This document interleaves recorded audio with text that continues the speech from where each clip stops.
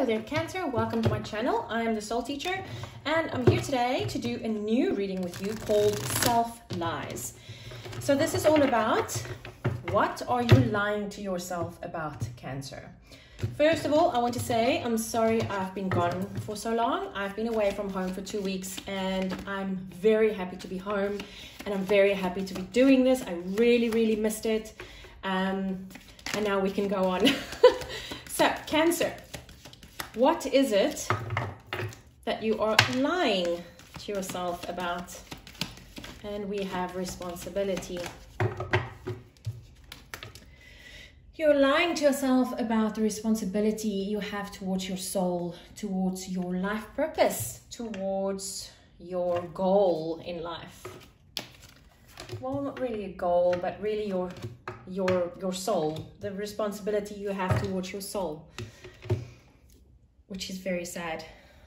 I think Sagittarius also got that, and I'm Sagittarius sun and rising, and I'm Cancer moon, so this is like really in my face. Okay, why are you doing this, Cancer? Wow, glory. Okay, let me read it. So now what I'm intuitively getting, and it's not a great thing, so let's see if something else stands out.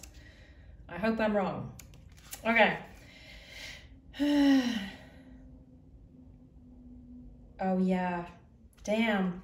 If you've drawn this card today, you may be feeling a call to glory, to devote yourself to a higher cause. This is a time to remember that the greatest warrior has the greatest heart.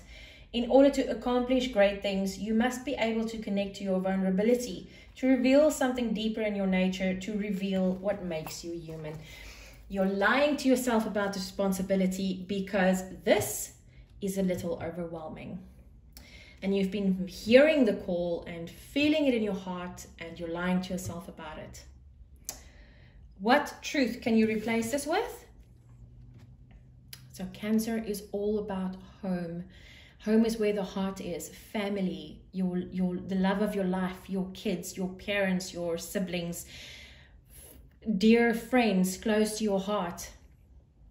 So when you acknowledge this call of your soul, and when you embody this responsibility you have towards your higher self, this will come automatically.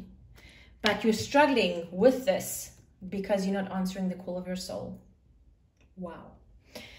Advice going forwards: have faith. Have faith that whatever is leading you out of the darkness won't leave you to fade. If you can keep on following the light would never dim. You have no trust in the light, Cancer. Otherwise, you would not have gotten that card. The advice is to follow the light. Don't stay in the dark. Okay, so I'm going to draw 3 cards on every position here. And first of all, we're going to start with the responsibility you have towards your soul, which is what you're lying to yourself about. And we've got one there on the ground. I'll pick it up now. Sorry. Oh my goodness, if I can pick it up. Okay, we have the Knight of Wands. This is quick moving energy. It's very passionate energy. It's the start of something really passionate, and it's really moving forward. It's also a very quick moving energy. We have strength, and we have the 8 of Cups. Okay, so this is telling me that you heard the call of your soul, and it was moving really fast. It was moving, it was a very fast moving energy, and you thought you were strong enough, but you were scared that you weren't, and you walked away. That's what these cards are telling me.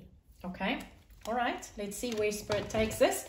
This is a bit of a different way of reading than any of the others, and you're my third last reading.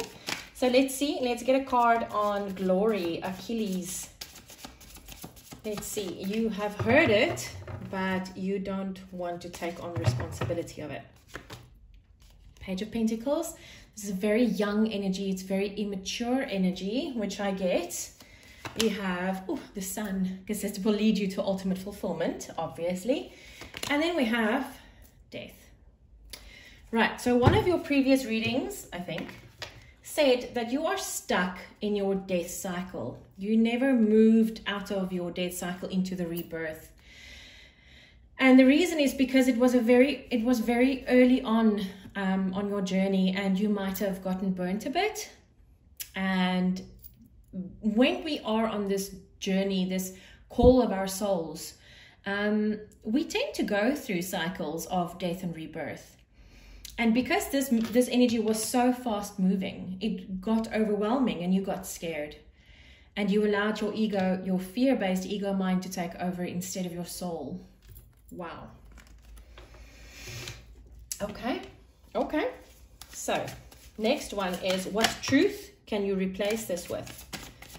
And we got home, remembering your friends, your family, your significant other, focusing on the love instead of the fear, because the only thing that can conquer fear is love. Nothing else.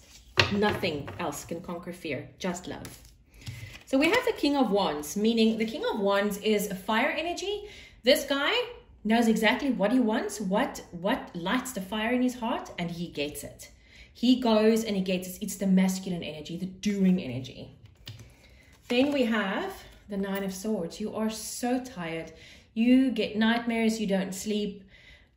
Your fear-based ego mind is absolutely exhausting you. And then we have the Eight of Wands. Once again, very fast-moving, passionate, incoming energy. So this is messages coming in. This is blessings coming in. 8 is the number of abundance. So if you can just get out of your mind and start going and getting whatever it is you want, this is what's waiting for you. If you focus on the love and you stop focusing on whatever it is that scares you, this is what's waiting for you. Abundance. Okay, faith. Advice going forwards. What advice do you have for Cancer Spirit moving forwards in this difficult energy? And your cards just don't want to go.